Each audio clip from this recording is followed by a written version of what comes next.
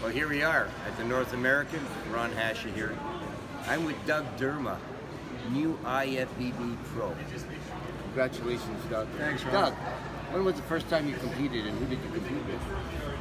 Well, it goes way back to 1984 and competed at the age of 25.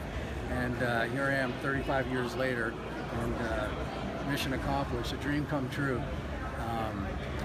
I started 20 years ago, later in life at 40, and competed for the last 20 years under your guidance with the OPA and now the CPA. And just want to thank you very much for all your support through the years, and just being a great leader for the fitness industry in Canada. Well, I'll tell you what, you're the ambassador now. I mean, that's a testament to longevity. You competed, you're 60 years old. That's right. You won the 60 and over category, the overall in the 60 and over category. Then you decided to compete in the 50 and over. That's right. And you won that class too. Yeah, unbelievable. And you look like you were the youngest there. So congratulations. You're an IFBB Pro. I mean, what's the message out there to these young competitors wanting to become a pro?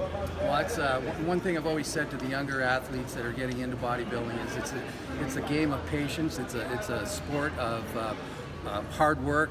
Put the time in, eat, train, sleep, and just stay consistent. There's no easy fixes, no quick fixes to get to where you want to be. So keep working hard, get to the gym, eat, and maybe one day your dream can come true and you can have one of these too.